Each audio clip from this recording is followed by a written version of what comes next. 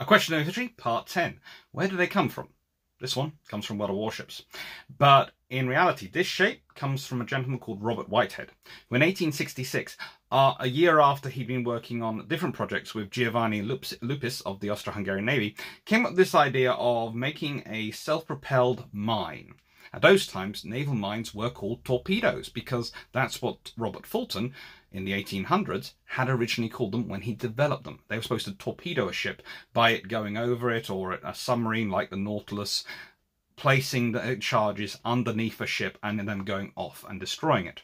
This had been tried at various points with timers, as in Fulton's case, or with electricity, as in the US Civil War when they sunk the USS Cairo. But they didn't really work that well and were complicated, it was felt.